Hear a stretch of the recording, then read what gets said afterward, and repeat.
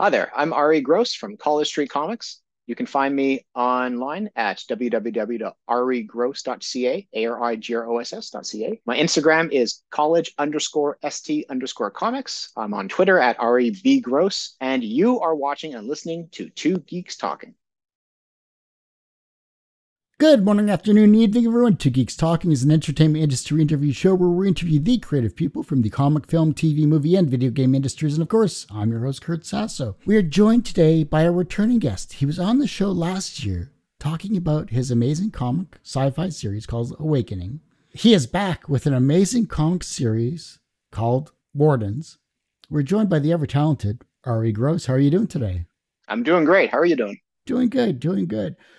For those that don't know anything about yourself as a creative person, tell us who you are and what you're bringing to Two Geeks Talking. I've got tons of different weird life experiences sort of thing. Tended to be an academic for a while. I did way more school than is probably certainly financially advisable. These days, I've been totally repositioned my life in terms of like finding a 9 to 5 software development thing, coding. Apparently, I'm not terrible at that, so that's kind of fun. That was one side of things I need, but I needed something else, something creative, which is making comics. I love comics, as you can see from behind me. I've got a bunch of them. I have 2 kids, and their rooms are just like filled with comics. Is kind of like ridiculous and obscene. I've loved comics ever since I was a kid. I've always wanted to write a comic, but I didn't really have a good story for a while. And then I just had a story that sort of sat in the back of my mind for years. Okay, if you don't do it now, when are you going to do it? Pandemic was on. I've got time, no one to stop me but myself. So I decided to start writing the story, and the story was Warden. Initially a 6-issue series. These are double issues, so 44 pages, so like 264 pages. I wrote the whole script. I'd never done any creative writing in the past, so this is a whole new experience for me. After I wrote it, I wrote like the draft for Wardens. I looked around, asked people like, hey, what do I do? How do I turn this into a comic? And they all said the same thing. You can't turn a 264-page script into a comic if you've never made a comic before. Do something small, something reasonable. Do a 4-pager, a 6-pager, a 1-pager. So I did that. I wrote a comic for Tales of the Cloakroom, which was a 6-pager. I wrote a few other shorts for some other anthologies, Fairy Tales from Mars, Magic, and Monster-in-Laws. I eventually did a single issue Awakening. I figure I want to understand the Kickstarter process, understand what it means to make a comic, soup to nuts, top to bottom, publish the whole thing, complete self-published, to understand how it is. And then after all that, I was like, okay, now it's time to do Wardens. Now it's time to tell the story that I've wanted to tell from the absolute beginning. I am extremely thrilled for this Kickstarter because this is the thing I've been working on since 2018, I would say. Like, it's finally coming to fruition. I mean, this is just issue 1, of course. I've got a finished thing ready for issue 2, and my artist is going to start working on that pretty much the moment this campaign is done. So we're going with this. It's actually happened. Super excited about it. I can tell. Yeah, no, you can hear it in your voice. What is Wardens all about? Yeah, absolutely. Wardens takes place in 1926 in an area of Toronto called the Ward, or St. John's Ward, but people called it the Ward. Essentially a poor immigrant neighborhood. The area that I'm dealing with is early 20th century with a lot more immigration. The history of Toronto and immigration is a whole thing I'm not going to go into right now, but suffice to say, around the year 1900, a bit before, you have large waves of immigration from Europe, largely Jews, Italians, Southern Europe and Northern Europe. A lot of those people didn't live in the ward because the ward was the poor slum neighborhood. For the point of the comic, the main ethnic groups I'm focusing on are Eastern European Jews, which is actually a bit of a different group than the Jewish people immigrated to Toronto before, which were largely sort of Germanic and much more integrated, cosmopolitan, much more secular. This has a lot of Jews from, at the time, was Imperial Russia, the Russian Empire. So like Vilna, which is Vilnius, Lithuania, Poland, Russia, various places that Russia either conquered or thinks it still wants to conquer. There's a whole thing about that, but it's a different kind of group of people that came. You have a Chinese population in the ward. Of course, there's a large immigration to Canada, the Chinese people that took place in the early 20th century, before essentially Chinese people were banned from coming to Canada for a good 30 years. I forget the exact dates. There's a head tax instituted, and then there's the Chinese Exclusion Act, or I can't remember if it was called that or something slightly different in Canada. So this takes place after that, where there is a large number of Chinese immigrants, but they're mostly men because people didn't want families coming. They just wanted laborers. You know, it's essentially, the idea was sort of have almost like an itinerant worker sort of thing. But of course, that's not how most immigration works. People come to a place, it's different than they had at home. It's better, it's safe. 20th century China is a bit of a disaster. China had a really rough history for the first bit of the 20th century, so a lot of people here are quite happy to not be there. There's a Black community that exists in the wards going back to the mid-19th century. I'm not sure. At the time I'm writing, the 20s, are descendants of escaped slaves, people who came through the Underground Railroad network to Canada. And there was even a couple people, at least one in particular, that a Black man, I guess, that bought a bunch of properties and created a small community of a place where Black people could live in the ward. It's an interesting sort of like little melting pot where you have these various communities that are kind of coming together. And the story I want to tell is one that focuses a bit on the communities themselves and their own contexts, how they have to eventually come together to deal with these sort of supernatural threats, with these social issues. There's a lot of labor stuff. There's a whole tension between like the boss and the union in this, which starts here, but it's really picks up in the later issues. And then the main reason why everyone's got to come together is to deal with this threat of the shmata. The shmata, for those of you who don't know, shmata is a Yiddish word which means rag. The shmata business it's what most Jews or Ashkenazi Jews call the garment industry, or a major source of employment for Jews in North America and in Europe, but especially immigrant Jews. My family used to work in the shmata business, and my father's side, my grandfather did, my great-grandfather did. So I'm writing something that's kind of close to home. They weren't in Toronto, they were in Montreal, but the same basic idea. People come over, they need to do something. Tailoring is a very transportable skill, and it just becomes sort of part of the culture. The shmata itself is a series of, or an assemblage of possessed clothes. It's blessed by this Kabbalistic magic that this tailor has been creating.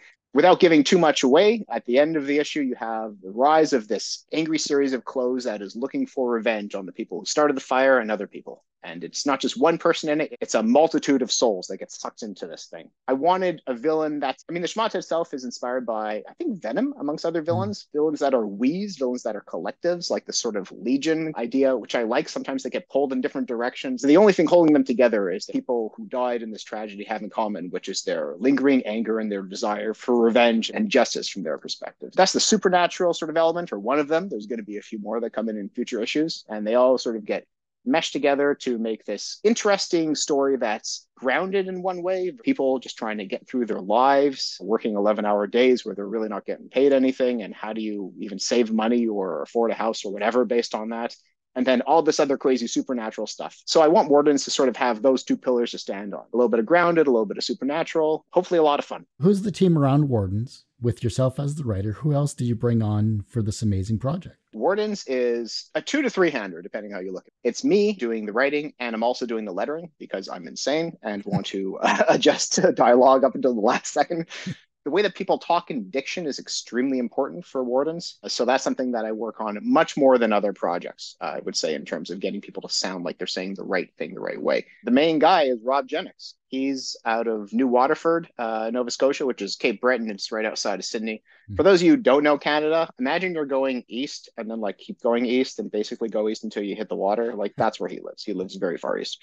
Not close to Toronto, at all. Rob Jennex is great. I initially put out a call for artists for Wardens on 7 different platforms, social media, websites. He was the only one whose work I liked, and it worked. I gave him some specifications for Rachel, the main character. He sent me a thing. I said, well, I described it wrong. How about this? And then his second thing was perfect. There were no changes. And I was like, okay, clearly he's on the same wavelength. We're completely on the same page. He knows what's up. And his style is perfect for this. It's got the cartooniness, the sort of energy I want out of this. He's great. And my editor, Aubrey Lyn Jeppson, who was the editor for Tales from the Cloakroom, along with C.K. Lawson. She was also the editor I had for Awakening. I've been working with her for a while. She's basically my voice of reason. Certainly the person who's this is a crazy thing to put in this book. Do not put this in this book. And I was like, okay, that makes lots of sense. Or this is crazy and good. Definitely keep this in the book. We've been working together pretty closely for the past few years on various comic projects. She's pretty much been my only editor, and I really like her as an editor. She's great. She's also great as a person, just a general champion of me and other people's work. It's a small team, but it's a good team. Everyone on there is good at what they do, and they are right person for this particular project. Small but mighty. Exactly. That's all you need. I'm doing it all myself pretty much. So, getting the book together and everything. I like a very hands-on approach, especially because it has a very particular feel. It's not your sort of general comic. The back matter is very specific. There's 4 pages of stuff in the back of the book. 2 pages is just an essay me explaining why I'm writing the story that I'm writing, which isn't the kind of stuff that I think you can really get in a comic if I were writing for somebody else. So, Ari, what does your morning routine look like, especially considering your diverse background and experiences? So I am not a morning person. I do have to get up for work. I've got a 9 to 5, which is great after having years of been unemployed and wondering what the hell I'm going to do with my life. Having a job is actually nice. Having a job you like is even better. But I am not a morning person. I mean, I got out of bed today at 11 o'clock. I would have slept in longer if I could have, but I had to make kids lunch. I do my stuff at night. I write at night. I mean, I'm thinking about it continuously. I'm very protective of my time. That tends to be at night. That's always how I've been. I'm just always a night person. Who are 3 people, whether alive or historical, that have had the most significant impact on your writing style and storytelling? Interesting question. I'll talk specifically about Wardens because I think different stories draw from different people as influences. Right now, the other comic I'm working on is called Upkeep, and it's sort of a family drama horror. The people I guess I feel inspired by when I write that are very different than Wardens, which is a supernatural action comedy. So for Wardens, some of the people that I've been drawing on a lot are, here's the big one, Will Eisner. I mean, if you're going to draw on somebody, draw on like this guy's work, the spirit, contract with God. The Wardens has a lot of sort of the spirit energetic feel. If you read some of the old spirits, they're fun. They're like the kind of book that you would want to just sort of continue reading because the characters are engaging and it's like there's the plot moving forward, but it's not just about that. It's really just about the characters. And a contract for God. I mean, I can't understate how important this is. Comics in general, for Jewish comics specifically. A Contract for God has what I believe is the most succinct encapsulation of Jewish thought. If anyone doesn't know A Contract for God, I'll just give you a primer. This is from the 70s. It is arguably the first graphic novel, really laying down new ground here. The story focuses on a man, a religious Jewish man, whose daughter died. And he is destroyed. He is like, this is garbage. I've done everything I can for God, and God has done nothing for me. So he turns his back on Judaism, turns his back on the faith, becomes very successful, becomes sort of a well-to-do businessman, very secular, but realizes there's still something missing in his life. So then he goes to these rabbis, these scholars, and he wants to have a contract with God, a new contract. Previously had a contract, but it was broken, he felt, by God, so he wants something new. And there's this line, is not all religion a contract between man and God, which is like Judaism in a nutshell. That's what it is. It's the idea that you do something, someone then looks after you, and it's a contractual obligation rather than an obligation out of, it's not like Christianity, it's not like Islam, it's not like other religions that are more faith-based. There's an element of faith, but it's about following the rules, which is something that has massively influenced how I write Wardens. Eventually, if we get to all the Jewish magical stuff, it's about following the rules. It's about like almost like coding, doing things in a way that if you do this, you will get this result. And it's not about blind faith, which is different, I feel, than a lot of other people's take on religion. If anyone hasn't read this, you don't need to read the other stories, although they are also great. This whole book, this Drops the Avenue sort of trilogy, talks about, I mean, it's a little later, it's in the 30s mostly, but it's the same kind of thing. It's like mostly poor people living in a poor neighborhood trying to navigate their life. You know, the stories are small in nature. They're very personal. And that's something I wanted to do in Wardens. I don't want this to be a world-ending story. By issue 6, the culmination of this story, with all the plots coming together and big fights is going to be big stuff, it's not about saving the world, because I don't want it to be that big. I want it to be about something that's very personal, very focused, very local. The things matter a lot to these people, but they might not matter to someone who's like, 3 kilometers out that way. They're just in a different neighborhood. They have different stuff going on, different values, different backgrounds. Yeah, I want to make it as sort of as tight and focused as possible on the characters and the communities. A couple other people who've sort of inspired me as a writer, as a comic writer, I guess. First would be Bill Willingham and Mark Buckingham, who did Fables. Jonathan Hickman, who did a bunch of other stuff because of their world building and their ability to create these places that you would want to live in and that have their own rules, their own logic, their own everything, but are different and unique. I mean, the world of Fables, there's a lot going on. It's what if Fables, like story, magical fairy tales, were real and they lived in their own little part of New York. But it really gets into the characters that are living there and their relations with each other and like the setting and the place. It's its own thing. And I really admire the way that Fables does that. And I mentioned Jonathan Hickman just because he's done a bunch of other stuff that's also very world building-y, while also being sometimes very good character driven stories. East of West, for example, is all like cool fantasy world building stuff. And it's a very cool world. It feels very lived in. It's also a history kind of thing. So that's one thing about Wardens. I wanted to focus on this community being its own thing. And even though the world I'm building is geographically small, I want to make it rich. I want to get into the different communities that live there. And that's one thing I like about Fables, for example, is the fact that you'll have some stories that focus on these characters. And then you'll have some stories that focus on these characters, and then these characters. They might live next to each other, or they might live a little far away from each other, but it's like they're all part of the same community, but they're not the same people. So I really want to drill down into that. I guess if I were to mention one other person, Shalom Aleichem, the Yiddish writer who wrote the stories that became Fiddler on the Roof.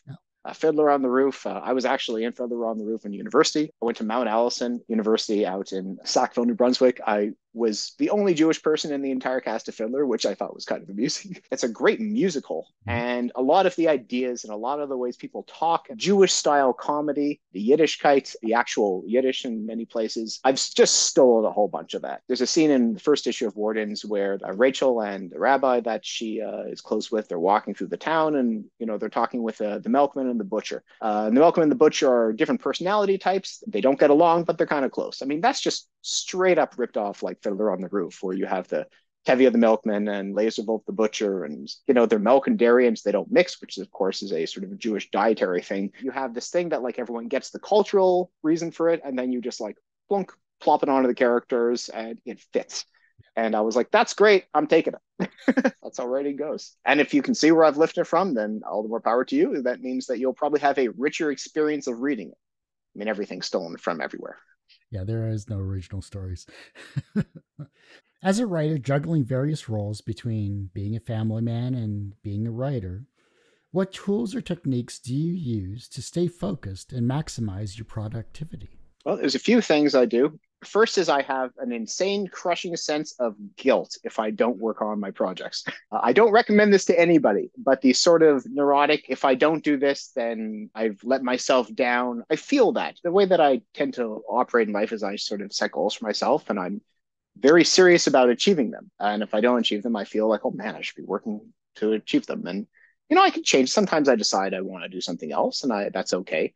But for something like comics, I believe in, and writing or any sort of creative endeavor, I believe in like regular more than intense bouts. So, for example, I write or I do something related to comics nightly. These days, it's been less writing and more, making stuff for social media. Working on things regularly, 1-2 hours a day is way better than just saying, oh, I'm going to do it all Saturday. And you spend 6 hours doing it and you just get burnt out. It's kind of funny. It's the challenge isn't to stay focused. It's because I'm constantly thinking of this stuff. It's kind of occupies a permanent large portion of my brain. It's more of a time management thing than anything else. I am super protective of my time at night. After I put the kids to bed, which is pretty late, my daughter probably falls asleep at like 11 o'clock. We're all night owls in this house. No one goes to bed early. Then I'm like, okay, I need to write and I'm focused on that.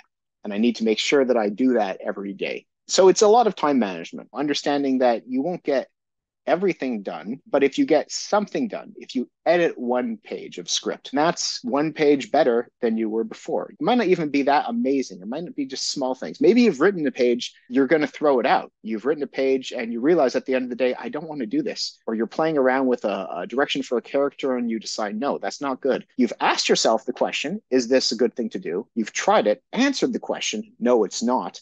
That's progress. That's not just spinning your wheels. That's understanding your characters better and getting deeper into your writing. I don't see any effort, even if it's something that you don't end up using as a bad or a waste. I take a very sort of, I don't know, like Aristotelian approach to life in terms of like, it's less about what you think of yourself and more about what you do. The things you do, that's who you are. That's how I try to live. I want to be a writer. You have to write. You want to be a comic creator, you have to create comics. And if you don't do that, you can tell yourself anything. But if you're not walking the walk, then you don't got it. How has your Canadian and specifically your Montreal and Toronto upbringing influenced the themes and atmospheres of Wardens? I tend to write very personal stories, not just like it's all about me, but stories that are based on where I live. Typical sort of write what you know, right? Not a shocker. Someone writes a personal story. Everyone writes personal stories. For me, in terms of the subject matter, the context, like I've tried to draw on a lot of my family history. So my family came to Canada On my mother's side, in the late 20s and 30s, my father's side, early 20th century. And a lot of the stuff in Wardens in terms of the characters, that's all just like drawing on family history. A lot of the names are just like also from my family. There's someone called Yakov Heifetz. I'm part Heifetz, much as I am Gross, I guess, by anything else. So there's a lot of like digging into the history for the details, but also for the main themes. For example, on my father's side, my great-grandfather came to Montreal from Warsaw, I think, either that or Vilna. He was from one, his wife was from the other. Came from Eastern Europe, got a job making dresses. He became a tailor. Eventually, he opened a factory, had other people make dresses for him. And then my grandfather went into the trade and eventually like closed everything out and changed businesses. The times were changing. That time, garment industry, that's just like all taken for this story. There's a lot of interesting labor issues, which, we'll get into as the story goes along. And you'll see in the first issue, a lot of that is drawing on my past. My grandfather owned a factory, and my other grandfather on my mother's side worked at a factory, and he was on strike a bunch of the time. He lived in Windsor worked at the Ford plant. Yep. They had some massive strikes in like the 50s and 60s. It's kind of neat. I'm just sort of picking wherever, all these stories that people tell me about, my mom growing up, she was like, your grandfather was home a lot of the time. Her mother had to go and get a job because, they were on strike and she needed to support the family. A lot of the cultural Jewish stuff is like totally in here. I didn't even realize how much of American or North American comedy was Jewish until I was older. You just sort of like, oh, Seinfeld, like I get it, like Arrested Development, I get it. So my wife, for example, who didn't know anything about Jewish culture, she's a Chinese Canadian from Edmonton. Later, after she met my family, she's like, I now understand Seinfeld. Like I get Curb Your Enthusiasm. Like I understand these people like in a deep way because they're just your family. Arrested Development, I can literally map every single person in that show to someone in my family. From like, it's eerie, not necessarily flattering either.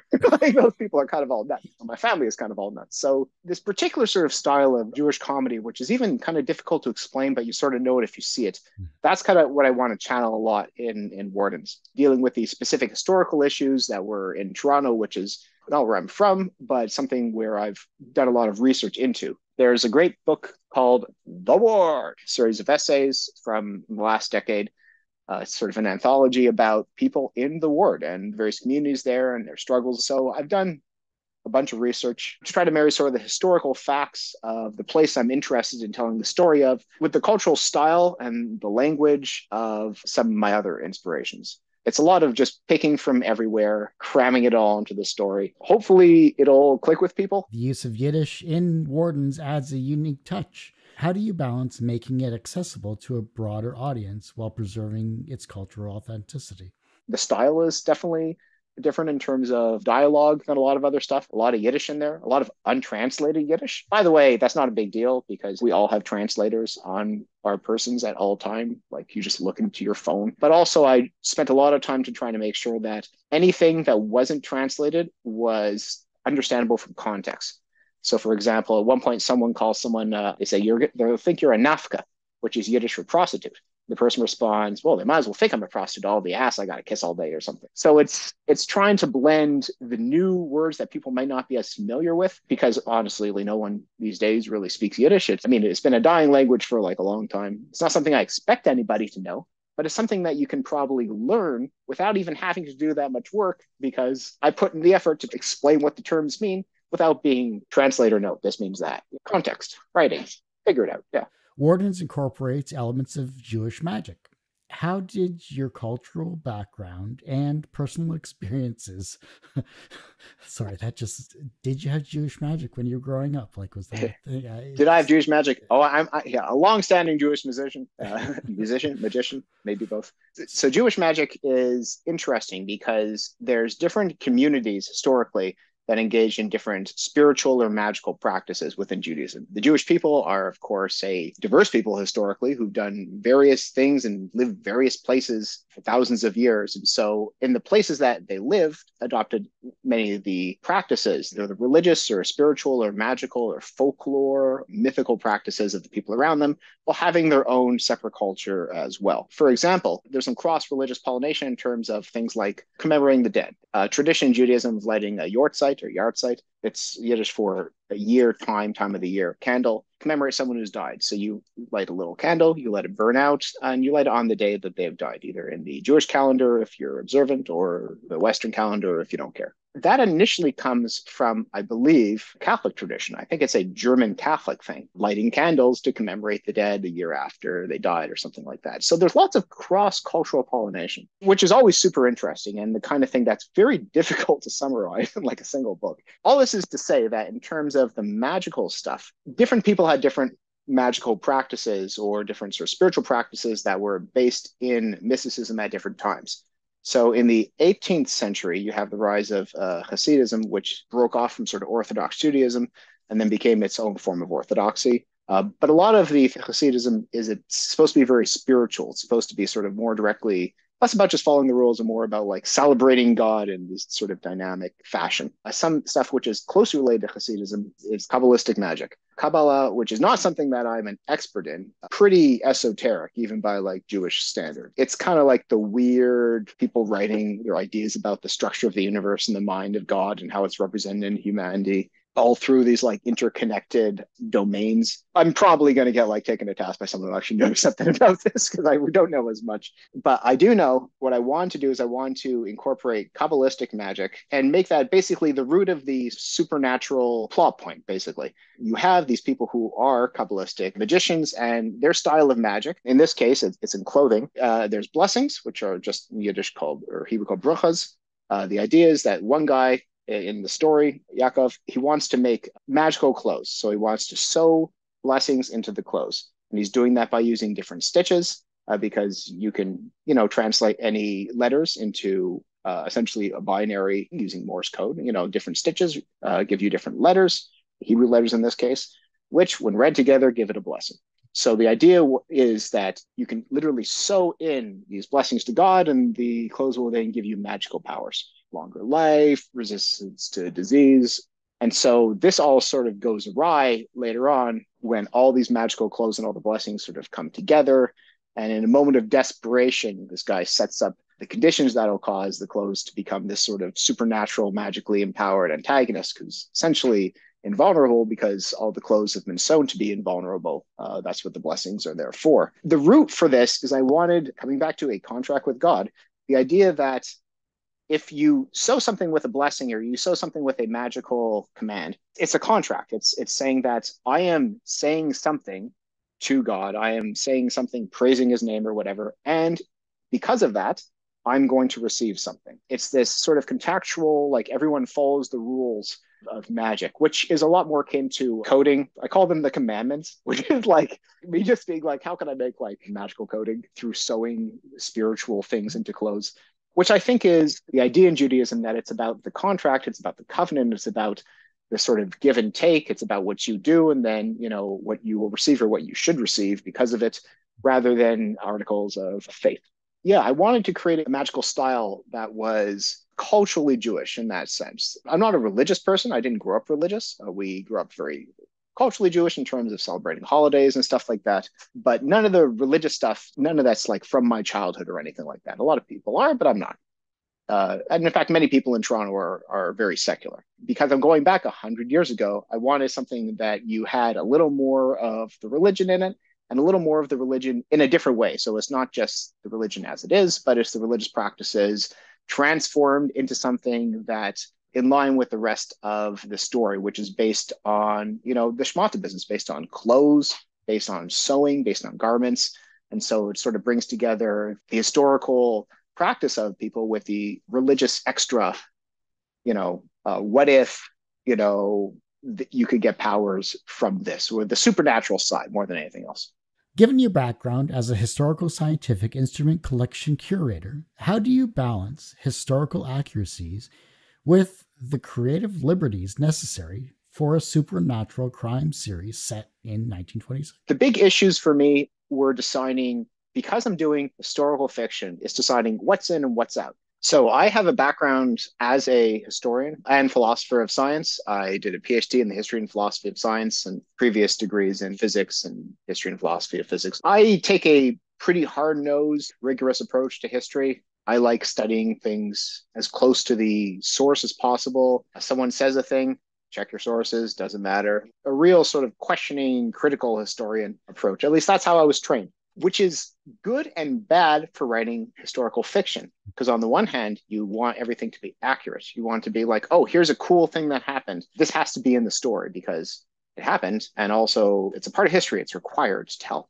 But not everything is like that. So there's a lot of curation, a lot of deciding just because something's cool, it doesn't have to go in there. A lot of that comes down to the ending. Myself or working with Aubrey, whereas I had these whole subplots that really weren't going anywhere, but were based on some interesting historical stuff. For example, there's the factory that everything is based around in Wardens is called Stones. It is located where the Eaton's, the store exists, but the factory doesn't. Stones provides the stuff for Eaton's. Total different break from history, but that's fine because that's the story I want to tell. Like, I don't want to tell Eaton's, I want to tell a different factory with different owners, different conditions. You just have to like decide what's in and what's out and then kind of stick to that. Historically, I set this in 1926 because 1926 was during Prohibition in Ontario. 1 or 2 years later, the laws started to be changed and it gets loosened up a bit, which maybe in future issues or whatever I'll address.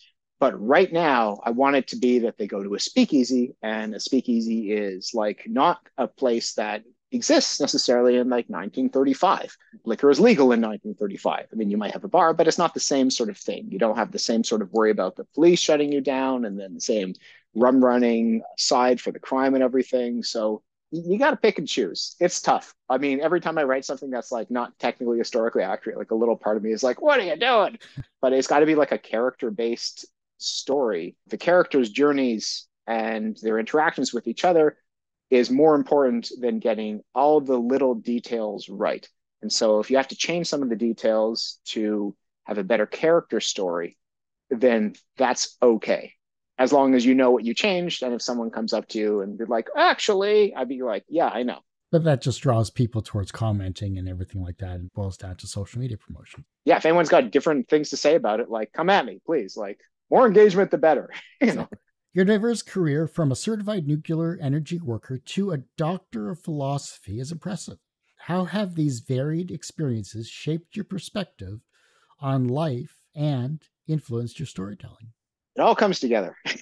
And some places more than others. I mean, I wouldn't say that my experience doing beamline optics necessarily has a huge amount to play in Wardens. Actually, has probably more to do with my current job I'm doing as a software developer. In the summer of 2003, I worked at Triumph, which is a particle accelerator out in Vancouver.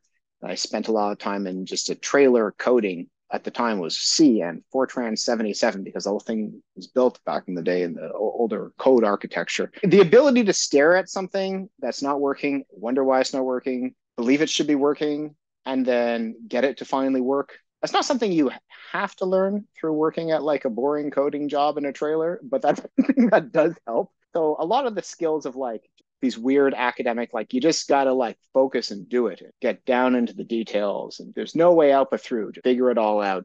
That kind of focus helps a lot for these kind of stories that are so intricate and that are so historical based. I'm the kind of person who tends to get into something and get into it in a big way. If I'm doing it, I take it seriously. That's basically how I approach this, especially like creative endeavors. I've had this weird academic background where I did like physics, I did philosophy of science, the history of science. I was a curator for the University of Toronto Scientific Instrument Collection, going around and collecting old historic scientific instruments and making sure that people don't throw them out and studying them and putting them online. And the collection, which is really run by this guy, Eric Weidenhammer. That's you can go to their website, utsic.org, I think. All the stuff in the past, I think, has primed me for a story like Wardens. I wasn't interested in history as a kid. I was very much about the future. I liked sci-fi. I liked things that were happening years from now or what's happening now, where we're going. I kind of thought history was like living in the past, you know.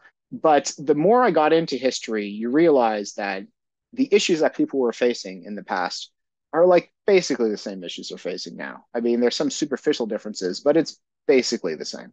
Every time I hear in the news media about anything that's like a superlative or like politics is way worse now than it used to be, it's just like, you don't know anything about politics. Like, it was terrible. People are more divided. It's like, no, like people were more divided. There are huge things that happened that just one or two generations ago, people tend to forget about, which is something that I feel is important to bring up and focus on in historical fiction, and especially if you can find a way to link what was happening then or the issues that they're facing with what's happening now. Writing a story about a Jewish seamstress who can't afford to live where she's living, even though she's living in a poorer neighborhood, she's trying to save up some money to like get her own place, and she's working these long hours for like at a terrible job.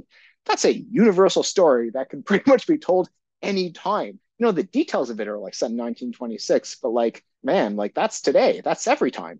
It's one thing I found in history. There's sort of two rules I made for myself about thinking about the past. One is that don't assume that everything's different, because a lot of the times people are kind of the same and a lot of the stuff is very similar. And the other is don't assume everything's the same, because in fact, people did have different cultural values and lived in different places with different specific things they were dealing with and thought differently about stuff. So it's trying to find out where things are different and where they're the same that makes things so interesting. And especially about the Jewish culture and comedy and comics and everything like that, that I think a lot of people just pass over. Mm-hmm. We know Mel Brooks and we know the DC and Marvel comic creators. The culture itself is just so glossed over that it's ridiculous, because I know nothing about the Jewish culture. I know nothing about Yiddish or Judaism or anything like that in a comic context or in a life context. And so if you can explain it and if you could talk about it, and as you're linking back to your comic as well throughout our conversation, I think it's something that it's necessary and giving a wonderful in-depth approach to it. And I appreciate that knowledge. And I'm sure people who watch this will appreciate it as well. So. Oh, thanks. If I can just freestyle on that for a second. One thing that is very apparent when looking at the history of comics, the history of Jewish comics, is that most of the comic writers or the early comic creators were Jewish. The first comic book published in the 30s was published by a Jewish publisher. The first superhero, of course, Superman, two Jewish creators, one from Toronto. Batman, like all these guys, Marvel, Stan Lee, Jack Kirby. So for the back of the comic, I have a little essay talking about, it's called Jews in Comics, finally. And it's like, wait, what? Like, it's like, although Jewish people have been involved in comics for many years, and I think I identified 90 Jewish comic authors that I can think of, most people don't write stories about Jews. And I think a lot of that was because people at the time writing comics for a mainstream audience, not going to write about their small, ethnically specific background. They want to write stories about, what people want to read. So, when you're making Captain America, is he going to be like a Jewish character, or is he going to be this like blonde-haired, blue-eyed, all-American male? Well, if you're creating a character in the 40s, like you do not create a Jewish character if you want to sell comic books.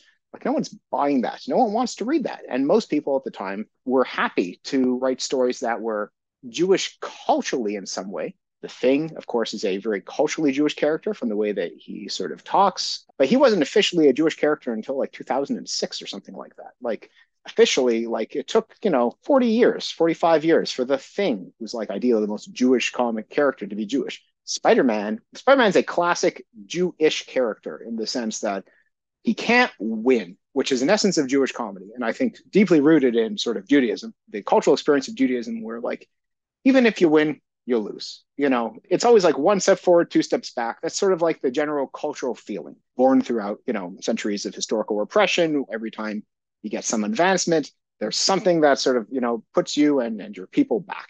And Spider-Man, I think, is a classic example of that, where when he wins, he loses. Every victory he has as Spider-Man comes at a cost to Peter Parker, which is something that you find a lot in sort of typical Jewish comedy. Usually, the big happy ending where everything is great. That's not usually how they end, or at least it's, sometimes it's how, but it's not. There's usually a tinge of sadness, a tinge of failure to it, a tinge of the cost. I think Stan Lee was writing and drawing on that sort of that style, cultural background, the tropes of that. But Spider-Man is not a Jewish character, not officially. He's probably Anglican. He goes to church, he gets married in church. He's not Jewish, because no one's writing Jewish characters because they won't sell. Especially in the time the comics are starting in the 30s and 40s, like pervasive anti-Semitism. Like Jews were seen as these weird people who were not like the rest of us. That's the idea. Most of Europe was Christian. Most of America was Christian. Jews were seen as this strange religious minority that just kind of did their own thing. We don't really get it. They're still doing it, so we don't know why. And that's not the kind of story, that's not the people that you base your stories on if you want to reach an actual audience selling a book. At the time, especially the comic writers were very, very intent on having people buy their books. This was a thing they did for money because that was the only thing that kind of could do. Like Jack Kirby could draw, Stan Lee could write. They weren't even like proud of the fact that they were like comic writers. It wasn't a glamorous, fancy thing like it is now. So the history has changed quite a bit in terms of that. There are a few comics that deal with Jewish subjects, like I mentioned, Will Eisner, of course, A Contract with God. But I mean, when he was doing the Spirit wasn't at least officially Jewish. Like that wasn't a thing that people did to sell things in a popular medium. That was kind of a thing they could reflect on years later. When he wrote A Contract with God, he was already like decades into his career. And he wasn't looking to like make a popular story. He was looking to write a personal story. That's one reason why it is so good. There's other instances of Jewish comics, of course. There's our Spiegelman's Mouse, which everybody knows. The Rabbi's Cat, which I would strongly recommend, which is written by a French author. It takes place around, I think also in the 20s. I believe it's Tunisia or Algeria. I think it's Tunisia. So it's totally different. It's not Eastern European Jewish. It's North African, probably ethnically more Arabic or closer to Berbers than it is to, sort of like white Europeans. But there's not a lot of stories that focus on Jewish characters specifically. So one of the reasons I'm writing this is just to fill this gap. I mean, I'm not angry about it. I don't come at this from a point of like, why is there not more Jewish representation? Everyone tells the stories they want to tell, and they work in the particular, economic and cultural climates that they're working in. I just happen to be in a place that I have this idea for a story, and yet there's nothing like it in terms of the setting or in terms of the culture that's expressed in it. So I'm trying to do something that's new, and not from an angry, it's about damn time perspective, but from this is the story I want to tell, and I don't think anyone else has done it. What has been the most challenging aspect of bringing Wardens to life, and how did you overcome it? Well, writing the story was the easiest part. And I don't mean like writing the finished product, which was difficult because editing is hard. Getting the basic idea for it just kind of came organically. Interestingly, I think the origins for Wardens, the first time I came up with anything like it was, I don't know, probably 2017, 2018, something like that, where I was reading Gotham by Gaslight, Victorian Batman story. And I got the idea of putting like Ragman in that story because I was like, wouldn't it be cool if there was like a Victorian Ragman? For some reason, I latched onto that. And I was like, well, he's Ragman. It's probably going to be a Jewish character since he's maybe working the garment trade. And I think Ragman also is Jewish, at least in some incarnations of the character. It just sort of slowly built from that. By the time I started writing it, I had a pretty good idea of where I want to take the characters, what the characters were, what their main motivations were. That wasn't hard. Not to say it's not hard for other people to do stuff, or it wouldn't be hard for me to do other stories, but for some reason that just kind of came. Like it felt like the story wrote itself. The hardest part was finding a way to make it. Really finding an artist was difficult. That took months. Eventually, the fact that I found Rob is great, but it's like, it was feeling pretty hopeless for a while when I was looking at people because someone would express interest in their work wasn't that good, or it wasn't the right style, or someone would say, yeah, I'm interested in this. And they're like, great, it's a 44-page comic and it's going to be an ongoing series. People are like, well, that's nuts. Like, I don't want to commit myself to like 6 years of like writing like 264 pages of this story. Like a lot of people are not in for something that's as long. So finding the team, specifically the artist, was a challenge. After that, a lot of the challenges in comics are, as a writer at least, is understanding how to work with the artist at first, because sometimes the artist is like, I'm doing this, and you're like, no, that's not what I want. And then the artist explains to you what they're doing, you're like, oh, that's better. And sometimes it's not. Sometimes it's like, that's not what I want, and here's why. You're just misreading the scene. The person's not, excited, they're afraid, or whatever it is. And understanding where your responsibility as a writer and I guess editor and comic creator, like, putting the whole thing out, like how that works with respecting the artist as an individual with their own artistic vision, because you're hiring the artist to bring themselves. They're not just like a means of making your thing a reality, but it's a collaboration, and you have to find how to work with someone and where you can trust them. And I wouldn't say that's the hardest thing, but that took time. Like first few pages, like you're constantly second guessing. You're like, is this right? Does this guy know what's going on? But by like, page 30, you're like, okay, we're on the same page. We've been doing this for like 30 pages already. Like I can trust this person that in their rough, that's going to be good. And kicking myself and trying to decide like where to push back on historical accuracy and where not to. There's actually a funny anecdote of one time He was drawing a scene. It's a back alley in the ward. It's supposed to be like a slummy place, even for the slums. Rachel's knocking on this door that says night clinic. She doesn't know what's behind it. Her boyfriend told her to check it out, but she's like, what is this place? And my artist drew the sketches, and there's a guy who looks like he's doing this against the wall. And I was like, okay. So I researched, because I'm insane. I researched the history of like this. And I was like, I think it was like this. And I was like, actually, you might want to make it more like this, because I think that's more historically appropriate for a sign that people would have used. And he's like, his hand's just propped up against the wall, man. He's taking a pee. And I was like, oh, okay. Like, so there's a lot of like checking myself even to realize like what is happening and like what is an issue and what's not. I'm a real historical pendant for some stuff. Like I don't use words that don't exist at the time. So for example, people had boyfriends in the 20s, but they did not date. The idea of dating comes from the 40s, just the term to date someone. So every single term I use, it's like me looking it up and being like, is this historically accurate? Or is there a better historically accurate way of doing that? Like you can spend forever doing that. And the challenge is deciding when to put in the effort to make it better because you want historical accuracy, and when you're just doing this as a way of like avoiding writing the scene, or like it's like you spent an hour on researching this term. Just don't use the term if that's going to drive you crazy. Unless someone's playing Scrabble and they're using your book as a backdrop for the words they need to pick. No, see, yeah, it's in this book. It's accurate. He's a historian. He knows what he's talking about. Exactly. He said it in the 20s because he wrote it. The characters in Wardens represent a tapestry of cultures. How do you approach ensuring accurate and respectful representation while keeping the story engaging? So one thing I really want to do in Wardens is focus on a small number of cultural groups, specifically the Ashkenazi Jewish population of the ward, the Chinese community, which is 2 streets over from where the synagogue, at least a lot of the stuff happens. So very close proximity, but not a lot of intercultural connections.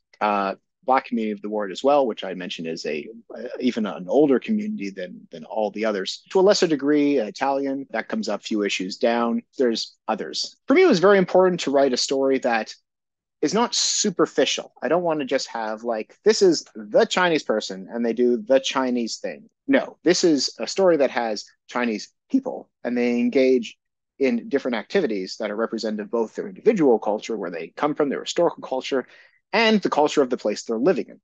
So for example, in issue 2, there's a Chinese restaurant called the Lucky Dragon. And we get to meet, so Sonny is a main character in issue 1. We don't really see much more about him. We know that he works as a porter in a factory. We know that he's dating Goldie. We get to know him a bit, but we don't know his people, his community. And so in issue 2, it opens that up a bit, where it's like, we're not just focusing on the one guy, we're focusing on other people. And the same thing happens with Nick, who's the trombonist. We see him a bit in issue 1, but he becomes a major character and his family's got their own stuff going on. His community's got their own issues, and they're not the same. I mean, there are overlaps, of course, in terms of they're all living in like the poor part of Toronto. So they have different interpersonal relations with their communities, different goals, different values in many cases. And so what I want to do is write a story that is anti-tokenistic.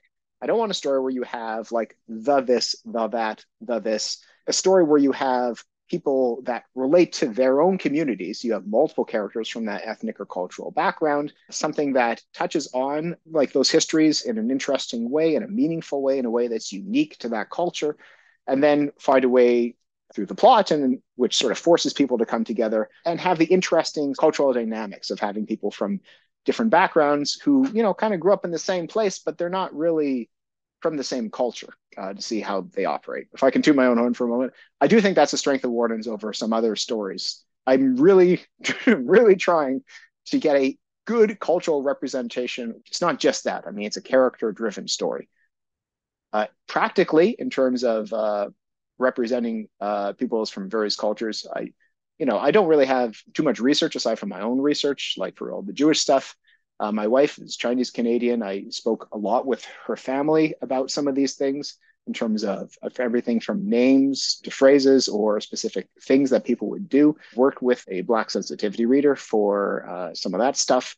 And I'm sure there's going to be even more of that as we go along. Not just sensitivity reader, but there's a historian in particular who I need to reach out to for issue 3 as that stuff becomes important. I'll keep that in my back pocket. We'll get to that in a couple of years. But just doing the work, finding a way to make the cultural specificity a part of the character's identity and not just a thing you throw in there, be like, look, I know a thing, like it has to be meaningful in some way. As you prepare to launch Wardens on Kickstarter, what strategies and lessons from your previous experiences do you plan on leveraging to ensure a successful campaign? And when does it start and end as well? Because we haven't talked about it yet. Yeah. So I'll start with that. The campaign begins January 17th. It ends on February 9th. So 23 days, not super long, but not super short either. I don't want to have this thing being a thing that just sort of drags on. Kickstarter campaigns are notorious for having a sort of slow middle period. I want to start strong and end strong. That's the goal. From previous campaigns, one thing I learned is that you want to have as much press before or at the beginning, because the two strongest and most active part of a Kickstarter campaign is the beginning and the end. So you want people ready to go before the campaign starts. I've been sending out things on my mailing list. I've been putting some stuff up on my social media, and we'll be doing a bit more as we get closer to the date. I wish I knew how to run a Kickstarter campaign that was less like this amazing campaign that can do everything well. What I've been trying to do for this is reach into different communities than before. For Awakening, it was largely the indie comic community. But with Wardens, I realized the people who will be interested are probably indie comic creators and probably also the Jewish community. So I reached out to a lot of places in Toronto, various synagogues or Jewish organizations, and I've been speaking with some of them. I'm actually going to speak tomorrow at there's a synagogue in Kensington Market. I think a Jewish Writers Toronto were putting out an anthology of stories. The guy said, hey, why don't you come along and talk about your thing as well? And I was like, oh, that's perfect, so email a bunch of people. Sometimes they'll email back. I mean, because it is so sort of, culturally specific and Jewish focused, but not exclusively Jewish, there's a bit of a natural community that you can talk to about it, which helps. But also, I don't just want it to be like a Jewish guy writing stories for other Jewish people. Like, I do want this to have a broader cultural resonance. It's trying to find out how to do that, which has been a learning process. I'm sure will continue to be a learning process. So here's the Kickstarter campaign. We'll go through some of the words. First and foremost, we've got the digital comic itself and the physical comic. Of course, that's the biggest reward. I hope people actually get that and read it. There's another tier of rewards that includes 5 trading cards and 2 postcards. If you scroll down a little bit more, you'll get there. There's a whole big thing that says rewards. There's some preview pages. I've got lots of stuff here on the Kickstarter, so there's certainly not for lack of content. 5 trading cards. What I did with my last campaign, Awakening, is I made trading cards because I just like cards. They've got a little character bios on the back and some stuff that's a little different and not in the comics, so that's fun. Extra content, I figure, is always good. 2 postcards. Those are based off images from the comic itself, and putting a nice standard postcard template so you can actually send them if you know how to send a postcard, because mail is now a thing that people might have to learn. I've got this Mario and 3 inspired art print. That's going to be an 8x10 art print inspired by a drawing of the booklet art from Mario 3. It's got so many characters. I love my artist. Our next tier we're having, you can have original character designs done by my artist. So that's me, our editor, and the artist. The designs he did for us. I think people will probably have a lot of fun with this. If you're looking for some original art, like a caricature, doing it in a sort of a 1920s style to fit with the series. And the final reward is going to be a draw-in for issue 2. So if you want to be a part of Wardens issue 2, have yourself as a character in there, that's going to be the highest tier. That also includes original character art. So what my hope is that people will want to have an original piece of character art for themselves, and then we can use that character and then plop them into issue 2. And I know exactly where everyone's going because I have lots of fun scenes in mind for people to be in. Yeah, there's more than enough information on this Kickstarter campaign to answer hopefully any of your questions, like what is the ward or when is this shipping? My goal is to have this ship pretty soon after the campaign ends. I hope that everyone gets their books by May, June at the latest. I don't like keeping projects lingering forever. The book is currently almost done. There's 40 pages of art have been completed and lettered, like fully finalized. We're just working on the last 4 pages, which will be done during the campaign. And I've done the front matter, the back matter, the cover, the back cover, like all that is required is getting those last pages in, doing a once over, and then sending to the printer. I'm printing locally. There's a printer I use here in Toronto. I just go to the place and get the stuff, and I'll just ship everything out from my house. Again, local fulfillment. We're doing this on a shoestring. Printing company is called Blitz. I think they're on Richmond Street towards in the east. I used them for Awakening, and I was very happy with them. We have a bit of a relationship at this point, which makes things even better. Well, Ari, I do hate to say it, but that ends this particular episode of Two Geeks Talking. I want to thank you so much for coming back on the show. Thank you so much for having me. It's been great chatting with you. And everyone, check out Wardens. If you're looking for something that's fun, if you're looking for something that's a different story than probably any other story you've read, something that's a little culturally specific, upbeat, while still dealing with all the deep character emotions and wackiness, all the supernatural stuff that gets thrown into it, Wardens is your jam. I mean, it's my jam, and I hope it's yours too. So where can we find it? How can we support you? Everything like that. You can check Wardens out on Kickstarter. Wardens #1, I think it's called like Wardens, a supernatural action comic series. Check it out on Kickstarter, support it. Campaign runs from the 17th, January 17th to February 9th. We're doing an early bird for a few of the tiers, so get in early and you'll save a couple of bucks. Back it. Enjoy. Nice. Well, like I said, that ends this particular episode of Two Geeks Talking. You can, of course, find this interview and 1,000+ others quite literally on our website, tgtmedia.com, or Two Geeks Talking, that's TWO. Website's going through a revamp, as it always is, so go to our YouTube channel because that's a lot more updated, youtube.com/TGTmedia. The podcast is back at twogeekstalking.podbean.com, or just search Two Geeks Talking wherever you get your podcasts. And as I say every week, everyone has a story to tell. It's up to me to help bring that out. Thanks for listening and watching on Two Geeks Talking.